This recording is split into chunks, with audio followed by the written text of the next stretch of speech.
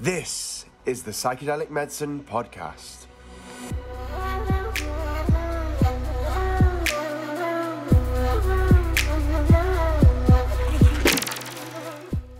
Hello and welcome to the next episode of the Psychedelic Medicine Podcast. I'm Dr. Lynn Marie Morsky, your guide on this journey, and today we're going to be exploring endogenous DMT with Dr. Rick Strassman. Dr. Strassman is an adjunct professor of psychiatry at the University of New Mexico in Albuquerque and the author of DMT, the Spirit Molecule, and the Psychedelic Handbook.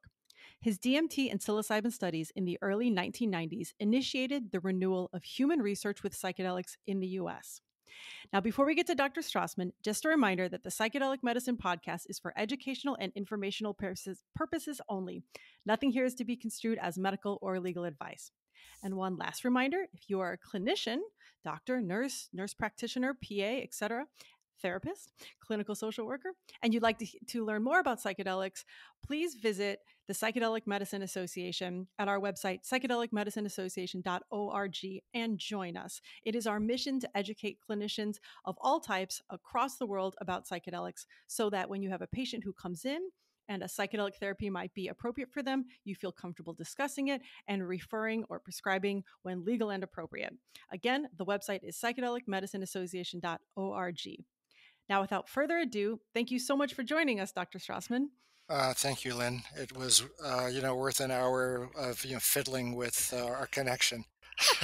Yeah, I mean, I would say it probably does take the cake for the longest that technology has ever sabotaged an interview. So I really appreciate your patience. I'm very glad that we're making this happen still. And I'm just thrilled for you to be here. By the way, thank you so much for sending me a copy of the Psychedelic Handbook. It is like my prized possession to have a signed copy of that on my little nightstand. So I really appreciate you sending that over. And I'm very excited because we have done over 140 episodes of the Psychedelic Medicine Podcast, and 0 have been on endogenous DMT. I have been waiting to have this discussion for a very long time. So, Great.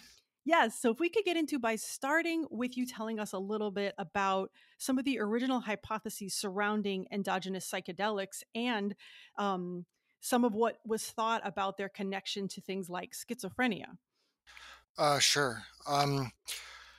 Well, I started on this path, I started, thinking about this path as an undergraduate uh, in college. I was in California, Northern California, in the late 1960s, early 1970s, and there was an influx of two reliable new mind-altering techniques into culture at that time, the psychedelics and Eastern meditation. And descriptions of the two sets of experiences overlapped to some extent, visions and voices and out-of-body states and extreme emotions and new insights and things like that. So I thought there must be some common biological denominator that was activated by both psychedelic drugs and certain types of meditation. So I thought there might be, for example, some part of the brain or some substance released in the brain in response to meditation or in response to taking LSD. So that was more or less the reason I went to medical school and became a psychiatrist. And I began looking at the pineal gland. Even in college, I was interested in the pineal. Jim Fadiman at Stanford at the time introduced me to the pineal. Because of my interest in looking for a naturally occurring substance or part of the brain which stimulated experiences that might be called spiritual. And he, directed me to the pineal. So my first independent clinical research study was looking at melatonin. Because back in the early 80s, there was not a lot of information about the human psychopharmacology of melatonin. There was some data suggesting it was psychedelic, or stimulated dreams, or it made depression worse, or it made depression psychotic. So it was still kind of, at that time it was still kind of a black box. So we performed an exhaustive study of the psychopharmacology of melatonin, and we determined it was only sedating. And by that time, I learned about DMT, which is also naturally occurring in the mammalian body, um, and it has a long track record of being known to be extremely psychedelic. So I changed, directions. Spent 2 years applying for permission, funding to start the DMT work. Worked on the paper. Well, I submitted the original paperwork in September '88, and we gave our first dose of DMT in November 1990. My theory, well, the study itself had explicit and implicit goals. The explicit goal, was to determine, dose response effects of graded, doses of DMT in a group of normal volunteers. So characterize the biological effects and the psychological effects as exhaustively as possible. So to that end, we measured a slew of biological parameters, neuroendocrine primarily, but autonomic and cardiovascular as well. And we also developed a new questionnaire, which was intended to quantify the DMT experience. Was it visual? Was it emotional? Was it somatic? Those kinds of things.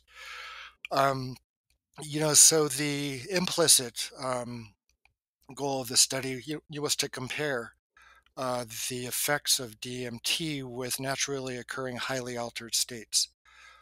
Back in the day when they first discovered, DMT in human body fluids in the 60s, early 70s, the emphasis, was on, correlating, levels of DMT or activity of DMT with psychosis, especially schizophrenia. Because DMT created an altered state. Schizophrenia is an altered state, and there's a certain degree of overlap. So there's a lot of interest in comparing blood levels between schizophrenics and normals, responses to DMT in schizophrenics and normals, even developing of vaccine perhaps to block the activity of DMT to see if it had some antipsychotic effects. So those were the kinds of studies, looking at a potential, role of DMT in naturally occurring altered states. Nobody was especially interested in more desirable altered states, like meditation effects, spiritual experience, dreams, even near death states. So uh, I decided to take that approach, to look at the less pathological experiences which might which occur naturally and could potentially be mediated by endogenous DMT. So if giving DMT to normal volunteers, completely independent of any coaching or guidance or uh, education or expectation development, if just giving DMT, you produced effects like a near-death state, then you could say, well, maybe naturally occurring DMT is playing a role in the near-death state. Or if DMT caused experiences like dreams, and everybody dreams, so the volunteers could say, yeah, this is like a dream or it's not like a dream. To the extent to the extent that it was like a dream, you could say, perhaps naturally occurring DMT is playing a role in the dream state, and likewise for spiritual experiences. If you give your DMT and it replicates certain aspect of spiritual experiences, you could theorize that naturally occurring DMT plays a role as well. So this kind of ties into the label that sometimes people give psychedelics as entheogens. That they contain inherently, intrinsically spiritual effects. But I think that's an effect of the set and the setting in which these compounds are given. If you teach people about spiritual experiences, if you coach them to have spiritual experiences, um, if the expectation of the study is to have spiritual experiences, if when you're in the state itself you're guided to have certain kinds of experiences and to not have others, then you'll have a spiritual experience, which is what we discovered.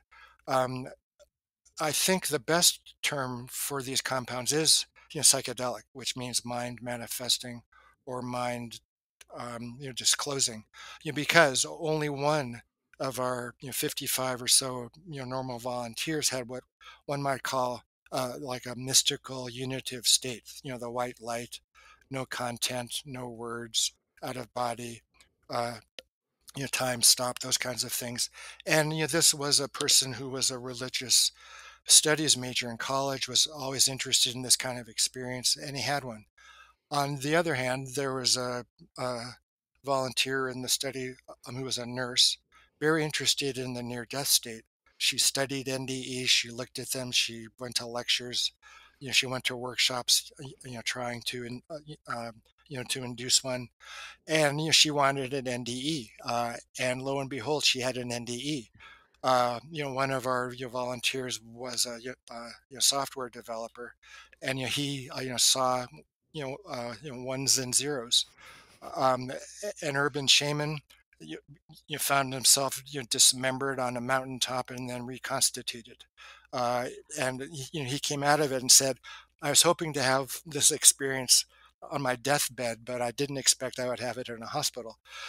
So everybody basically had an experience that was totally dependent on them. It was not inherent in the drug. The drug was a non-specific amplifier of what was already there, more or less conscious. So what I discovered in the work is that DMT was not entheogenic. It was not inherently spiritual. It just worked on what the volunteer brought to the experience itself. So uh, that was kind of the end of the story. In a lot of ways, I had been banking on a certain kind of spiritual experience. My volunteers were too, but it just didn't quite work out that way. Did volunteers who came with fear have a really fearful experience? Um, yes and no. It depended too if they were conscious of their fear. If they weren't conscious of their fear, but they were afraid, they had scary experiences because they were in denial of their fear. The ones who were conscious of their fear, they had scary experiences too. There was one gal who took forever for us to get started. She said, "I'm not sure I want to do this. I'm not sure I want to do this." Uh, And I said, "It's up to you. Nobody has a gun to your head. You can stop anytime you want." So she grit her teeth and said, "Okay, go ahead." And as the drug was going in and taking effect, she just, she started kicking and screaming and saying, "No, no, no." So those kinds of people had scary experiences.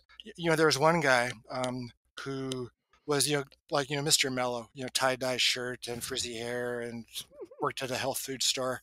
And his main experiences were with MDMA, and so he was all kind of love and light.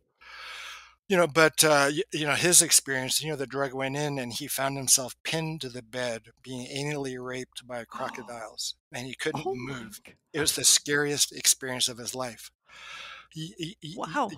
So that was obviously a frightening experience in somebody who entered the state in a very relaxed and hopeful kind of mood. So y- y- y- um that's what I mean about the drug works on things which are more or less conscious. So it is predicated on the notion of the existence of things which exist in our mind but we aren't aware of them. Freud's unconscious, for example, or the pre-conscious, where you're barely unaware of certain thoughts or feelings, but they're not really something that are in the front of your mind. So yeah, there were scary experiences. Some people were afraid to get started, but depending on how they handle the first maybe 30 seconds, if you resist the first 30 seconds of the DMT rush, it can be pretty stressful. But even if you go into it a bit uh, tense, but you relax into the rush, then things can turn out pretty well. Interesting. And since you brought up near death experiences, I would love to ask you some of the questions regarding things that I think kind of urban legend we've heard about endogenous DMT. DMT, and what research that you have done has shown. And one of those is that there's this concept that endogenous DMT is released when we are near death. And can you talk a little bit about the research that you've done into that? Yeah. Well, one of the things that brought me to the pineal gland actually, was the possibility of the pineal gland, producing DMT, especially at the time of death. The DMT is, or the pineal gland is very hard to stimulate. It's very hard to stimulate. The only way to, really, kind of, push it, push it off of its, uh, stable point, during the day anyway, is to just really stress out animals, or to give them a huge dose of adrenaline, for example, and then you could like just budge the production of melatonin.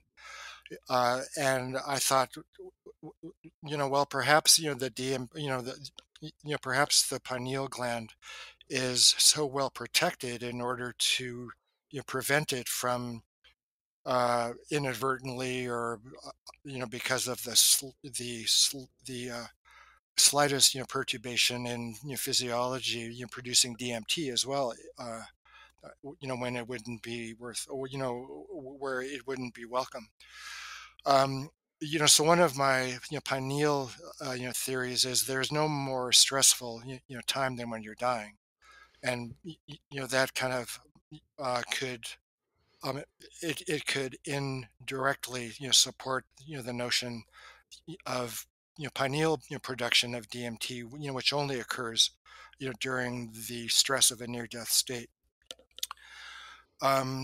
So well, in collaboration with a group in Ann Arbor, Jimo Borjigian and John Dean, this was a paper that came out in 2013, demonstrating production of DMT in living rodent pineal gland. Uh, and it was only just resting levels. They put a probe in to the living rodent pineal. You got some tissue, pulled it out, and they found DMT. So that supported the notion of pineal production of DMT. But a study 6 years later, actually, same group, Gmo and John, they demonstrated instead quite high concentrations of DMT in the brain, and not significant amounts in pineal. And they went back, to reinterpret the original pineal paper, and concluded that probably what happened was that the probe snagged brain tissue on the way in and out of the pineal gland, and what they were looking at was brain DMT. So they looked a lot more carefully in the 2019 study, and they found concentrations of DMT to be quite high, comparable to serotonin and dopamine. Uh, and what was especially interesting was that concentrations in the visual cortex increased dramatically in the dying rodent brain. So that's quite strong support for a potential role of endogenous DMT elevation, at least in the visual phenomena that occurs in an NDE. That's so interesting. And I know that you've done these studies and in conjunction with the group in Ann Arbor, figuring out that maybe it's not in the pineal, it's in the brain. But do we yet know where it is synthesized versus where it exists? Yeah, the cortex, the visual cortex. Once upon a time, people believed that the lung produced DMT, and they believe that because if you ground up rabbit, especially lung tissue, and you added the ingredients, out came DMT.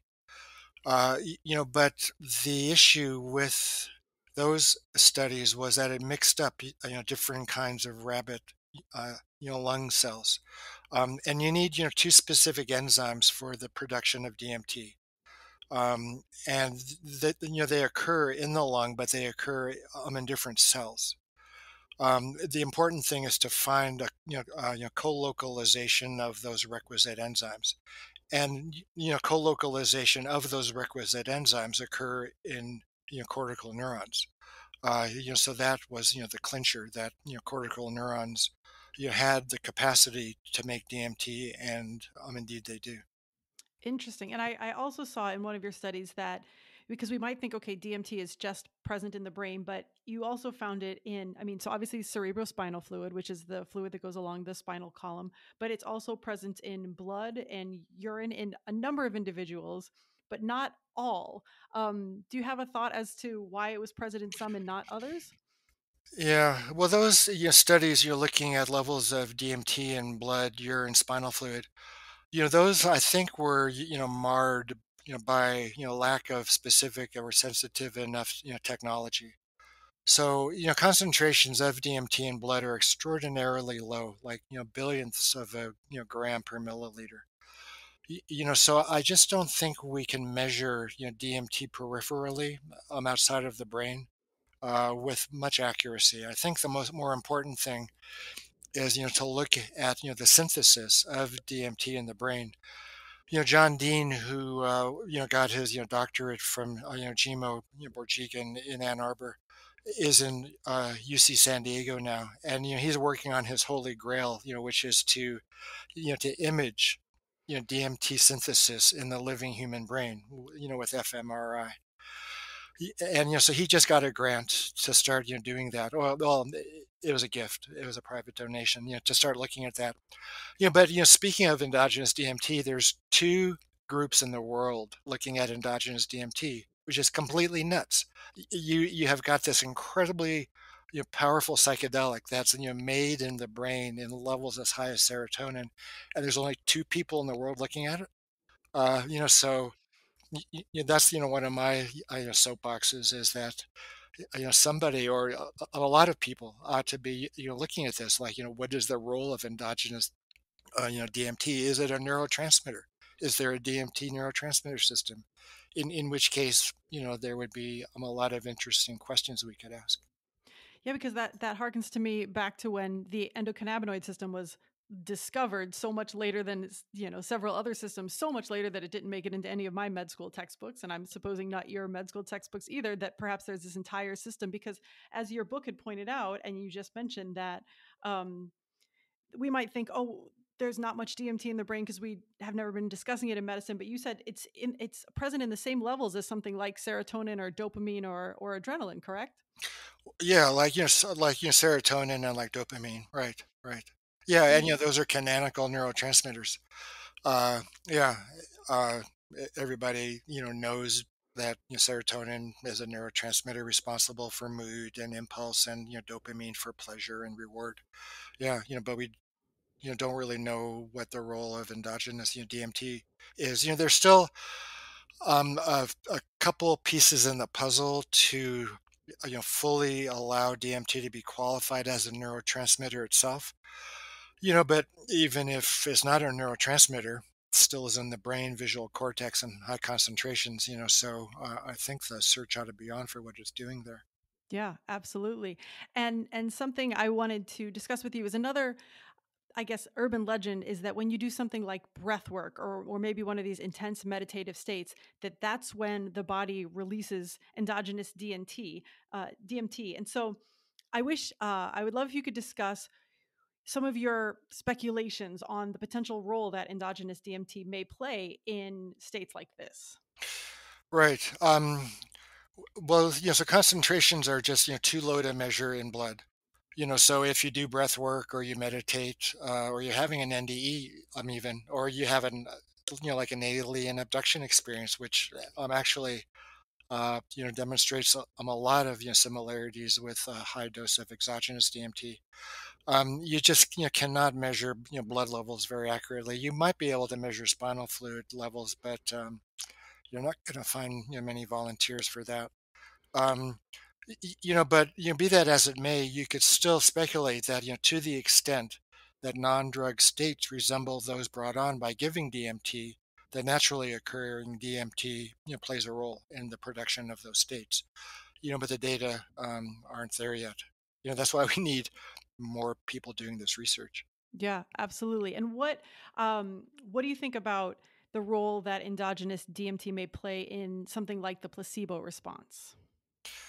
Right. Well, there is the placebo response, which is a biological response. There's immunological components, there's inflammatory components, there's neuroendocrine components, endorphins, all that. So the placebo response is a real biological response. So it's at this strange, juncture between the conscious the conscious mind, which is being told you're getting an active drug, but you're not, uh, and the recruitment of innate healing mechanisms in the mind brain complex. So the placebo response, I think, is key to working out the explanatory gap, which is the difficulty, really pinpointing the relationship between biology and subjective experience in the brain. And I think the placebo response, may yield a lot of valuable information in that regard. And I say that with respect, to psychedelics, because psychedelics, if you keep current on the literature, are super placebos. They're panaceas. They do everything.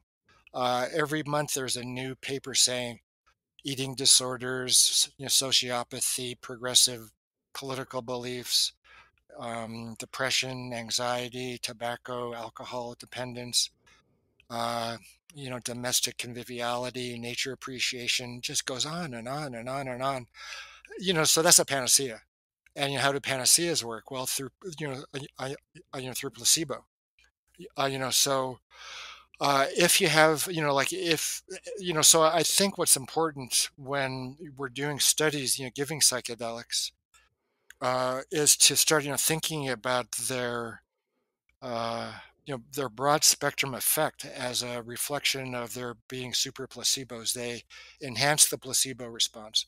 You steer people in a particular direction with preparation, expectation, increase their suggestibility, and they will have what you're hoping they will have, and they're hoping they will have.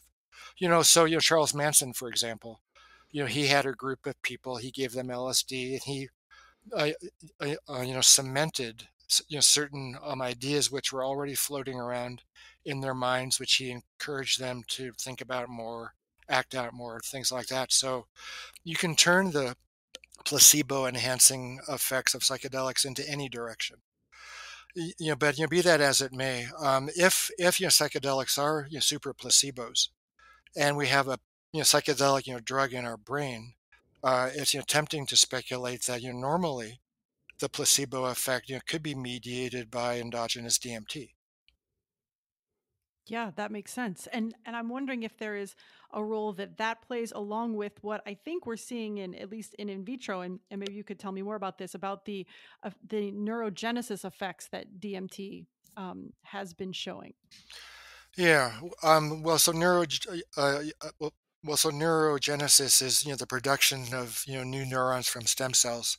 That's not getting quite as much interest as neuroplasticity, which is the increasing complexity and number of connections among neurons.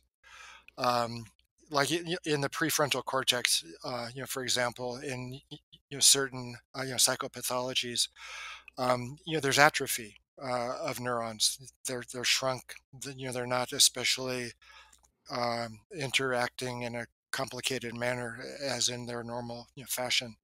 So what seems to happen with any number of drugs, but especially the psychedelics, is they increase neuroplasticity.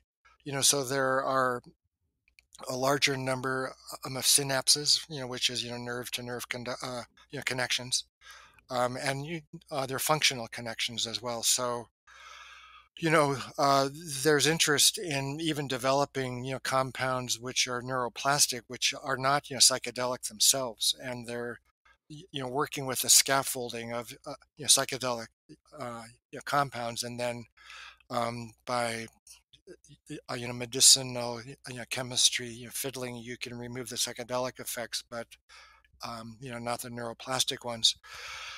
So it could be the neuroplasticity uh, is is mediating the placebo response. The subjective effects do too, I think. So maybe the placebo response does not require a subjective experience, but it's enhanced by a subjective experience. Like for example, the SSRIs stimulate your neuroplasticity, um, and they're especially helpful in combination with psychotherapy. So if you have new connections being formed, you want to steer those new connections in a positive way. Same way with psychedelics, they stimulate your neuroplasticity, but to a greater extent. You can maybe develop these non psychedelic compounds, which begin with the psychedelic compounds themselves, and they may turn out to be super antidepressants, perhaps at least in part through activation of the placebo response. But I think for more difficult cases, for example, that don't respond to these super antidepressants or non-psychedelic psychedelics, you may need to use psychoactive psychedelics, which would be for more difficult cases to increase your likelihood of success, but at the same time you're increasing the likelihood of adverse effects. Yeah, that makes sense. I know this is not specifically your area of research, but do you have any thoughts on the current research that's being done on DMT in those who have experienced strokes? And I was assuming that was maybe, I think that's where I got neurogenesis from, because it seemed to me that they must be trying to regrow areas of the brain. But can you talk a little bit about why you think that that might be an effective therapy, or if you think Yeah, so? yeah. Well, most of this work began in Hungary, and a lot of it is still going on there. Um, even though the serotonin type 2A receptor is the one that gets the most attention with respect to the classical psychedelics, the sigma receptor is also important. The sigma 1 receptor, and DMT attaches to the sigma 1 site as well. So the sigma 1 site is involved in responses to hypoxia in neurons. So if in vitro, in the test tube, if you starve neurons from oxygen or of oxygen, they start dying. But if you add your DMT, they survive much longer. So there seems to be some neuroprotective effect of DMT on ischemic damage to neurons, at least in the test tube. So this was expanded and extended to whole animals, and the groups in Hungary demonstrated if you treat an animal with DMT after an experimental stroke, the stroke is much smaller. And in addition, the functional recovery is much quicker in the DMT animals. So there's a group in Canada. It's called Algernon Pharmaceuticals, and I'm consulting with with them. And they're developing a study. They're still working out the infusion parameters, but they're working with normal volunteers right now. To do an extended non-psychedelic dose of DMT, like 6 hours. But it's sub psychedelic, so people are just reading a book or taking it easy. And if they can work that out, then they want to move that into stroke patients, to see if you can give DMT in the ambulance and reduce stroke size, or can you give it in a rehab setting in combination with physical therapy and speed recovery. These are like super speculative and not off the ground. Don't try this at home kind of work. But it is being conceived of and implemented to some extent. That's incredible. And thank you for the mentioning the ambulance, because I was going to ask how long after the stroke was it found to be effective? So it sounds like pretty immediately, or in the Right. near window right Yeah. after. Yeah. Well, I just can't, like I'm embarrassed, but I can't remember if they pre-treated the animals with DMT and then stroked them, or they stroked them and then gave them DMT. But still, it was close to the event. And well, that pre-treatment is an interesting concept because then that would bring up something like, you mentioned your friend Jim Fadiman. Like, is there a role for a low dose, ongoing, microdose of DMT that would be prophylactic? Is that something anybody has ever looked into?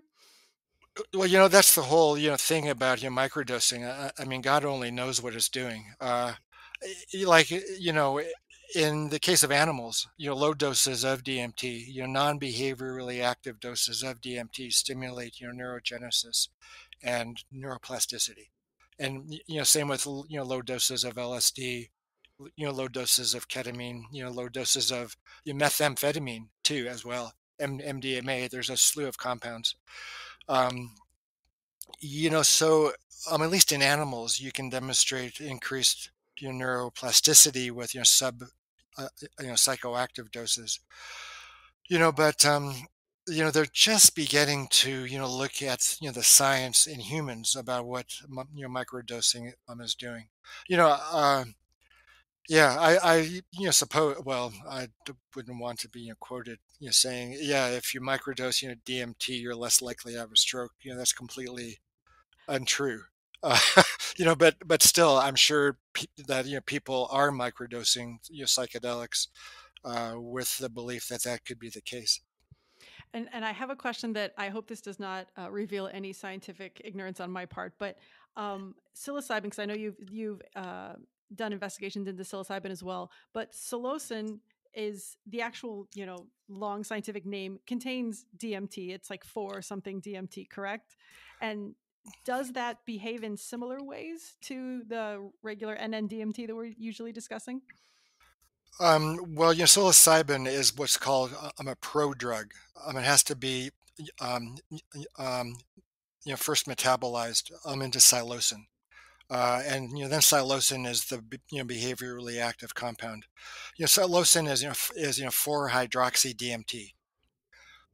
So it's just a hydroxy group added onto DMT.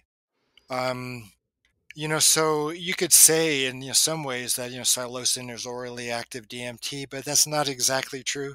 It's psilocin. It isn't DMT. But still, it's mighty close. If you want to talk about orally active DMT, that's ayahuasca. Yeah, absolutely.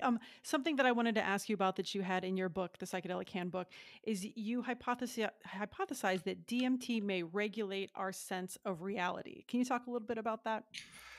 Yeah, well, there's a number of potential roles of endogenous DMT. When we were we're talking about kind of the placebo response perhaps is working behind the scenes to mediate that. The other possible role is a bit more far out, which is that the brain mind complex requires a certain window of DMT to perceive consensus reality. That this is like it could be the endomatrix, right? It's the compound which mediates our everyday sense of reality. And when concentrations increase for whatever reason, then things get psychedelic, schizophrenia, mystical experiences, prophecy, dreams, things like that. Or when DMT levels drop, things might get flat and boring and black and white, unexciting. That's quite speculative, but still, I mean, it makes sense if you have a compound in the brain whose hallmark when you give it is this is more real than real. Then it makes you think, well, maybe the naturally occurring compound is mediating that same modality. That makes sense. And as we wrap up, I just want to summarize some of the things that if because we covered a lot of concepts, but to go back, DMT is not created in the pineal gland. It is created in the visual cortex. Correct? Well, the jury is still out. John Dean and Jimo Borjigan, they still have, and myself, we still have hopes, for a pineal source of DMT. The enzymes are there, and the precursors are there. It may be it's just increased at certain times, and not at others. So there's more work that needs to be done.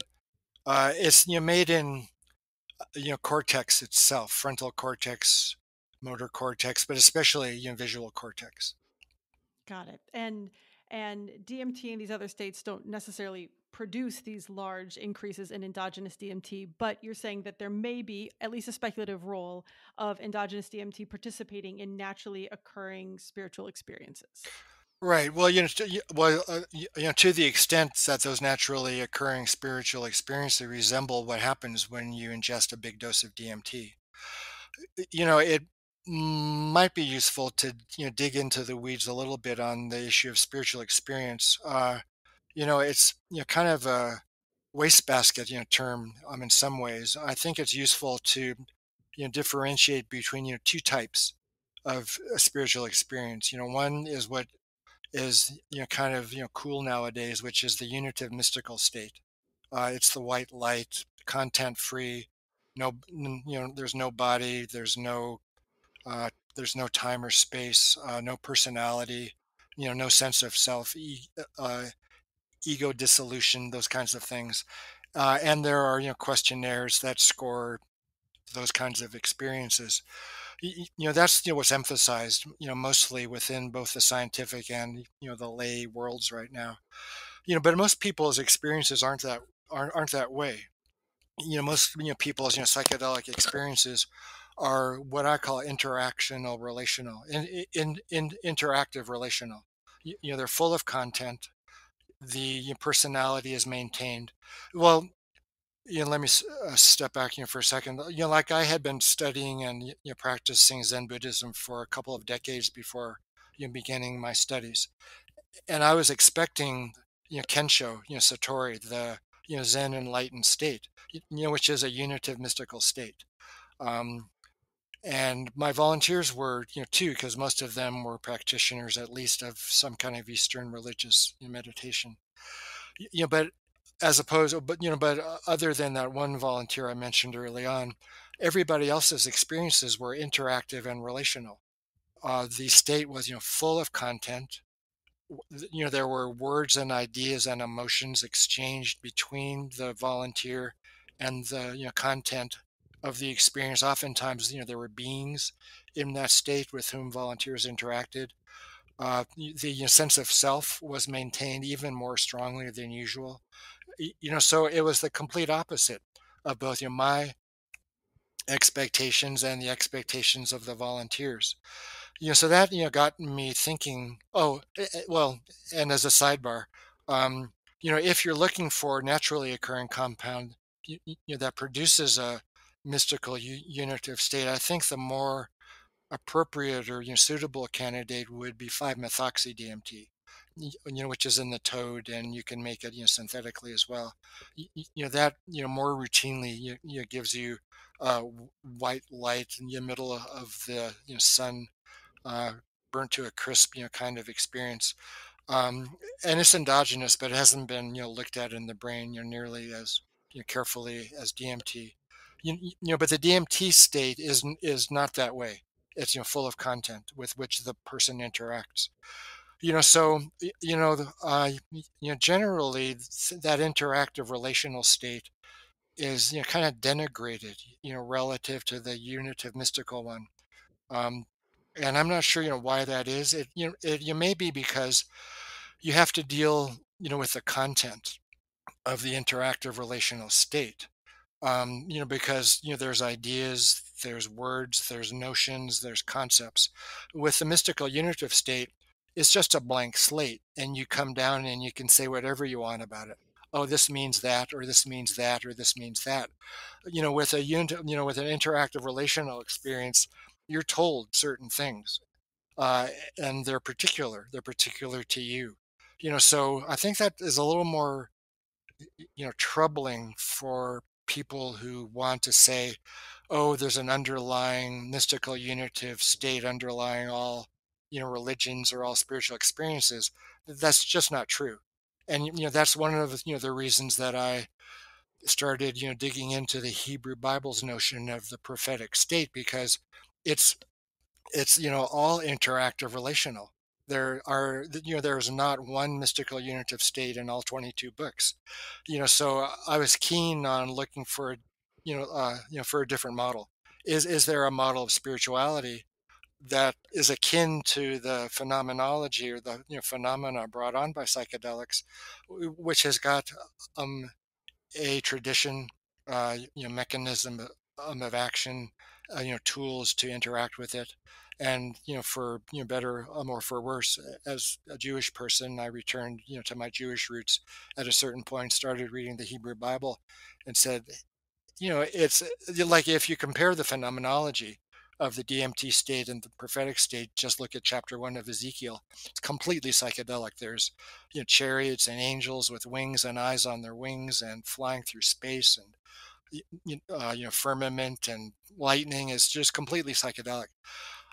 So you could speculate, that the imagery anyway, in the prophetic state, which is a spiritual experience, it's the foundation of the Bible, which is the foundation of Western civilization, is perhaps, mediated by elevated levels of DMT.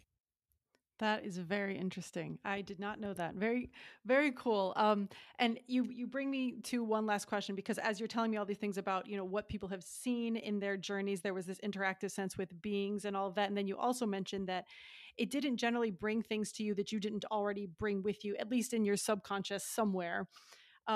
We had Professor Matt Johnson on talking about his research into DMT entities, but essentially what you're saying, that if I'm understanding you right, is that what people are seeing in these journeys, if they're like, it's not that somehow a machine elf appears to everybody, it's that at some point in time, either subconsciously or consciously, they have heard that DMT leads you to machine elves, and then that seems to be why there's a prevalence of them. Or is that what I'm gleaning from, because so many people write in and ask, even though we try to keep it very scientific, they ask the one question that I don't know that anybody's figured out, but like, why do you see what you see in these DMT journeys, and why do so many people tend to see kind of similar things?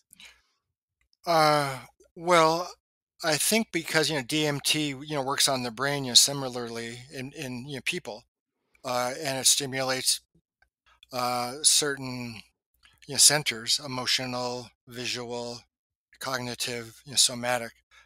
Those are, general effects. The specific effects, specific to the person, um, has to do with the building blocks, the raw material that that they have for perceiving things which were, previously invisible.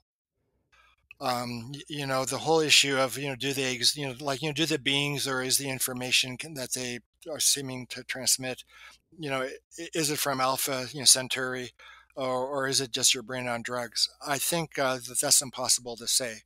What you can, say though with some certainty is that what is being transmitted to you, what's being conveyed to you, was previously invisible. And the imagery and the feelings and whatnot, which the state presents to you, is dependent on what you have going on in your brain. If you've never seen a car, for example, well, like ever in your life, you're not going to visualize a car on DMT, but you may visualize something else which conveys the same information, which you may mean, or which you may be something along the lines of transportation, going from point A to point B, speed, power, those kinds of things. So you can only perceive what you already have in your toolkit, that's available to allow you to, to apprehend, to comprehend, what information is being, displayed in your mind. That makes sense. And Dr. Strassman, thank you for clarifying that and so many other concepts that I have waited 140 plus episodes to hear explained. Please let the listeners know if there's anything you're working on currently, or where they could find out more about your previous works. Well, so one point I would like to make, when we were talking about the Bible and the prophets, there isn't any, need, to propose that people in the Bible took drugs.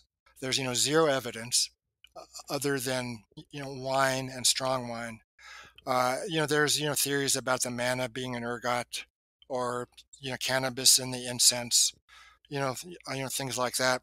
But, you could stop, looking under every, rock, for a, psychedelic, compound, if you keep in mind that the brain makes DMT. And why is the brain making DMT in these individuals? So that comes down to my theory comparing neurotheology, which is the brain on drugs. It's a reflex responding to certain stimuli like prayer, uh, um, meditation, which stimulates my brain reflex, which may produce DMT, and that occurs because it's evolutionarily advantageous. You might be more altruistic, you might be more creative. That's what you would call a bottom-up model. And in my in my 2014 book on DMT and the prophetic experience, I proposed a top-down model, which is more theological. And I coined the term theoneurology. So that suggests that for humans to be communicated with by the divine, the divine stimulates the production of DMT in your mind or in your brain, which produces certain images, and those images are determined by the source that raises the endogenous levels of DMT. So you would be it would be incumbent upon you as a prophet, for example, to be able to extract information from the images which are divinely stimulated by means of endogenous DMT elevation. That's a mouthful, and like I spend 300 pages unpacking that idea, but still that's it in a nutshell. um, yeah, so if people want to be in contact, I've got a website, rickstrassman.com. My email is on there. I answer pretty much 99.99% of emails. So that's the best way to reach me. That's very kind of you and a very generous offer. Dr. Strassman, thank you for decades of work and for helping restart the psychedelic research world. We all owe you a debt of gratitude. Truly appreciate it. And I really appreciate your spending time here today with us. Well, thanks, Lynn. It was fun. Thanks so much. For everybody else out there, until next time. Thanks so much for listening to the Psychedelic Medicine Podcast. If you enjoyed what you heard, please leave a rating or review as it helps others find the show. And if you'd like to learn more, you can find the show notes at plantmedicine.org/podcast, and there's information for clinicians at psychedelicmedicineassociation.org. Our incredible music was by the one and only Porangi. We'll see you next time.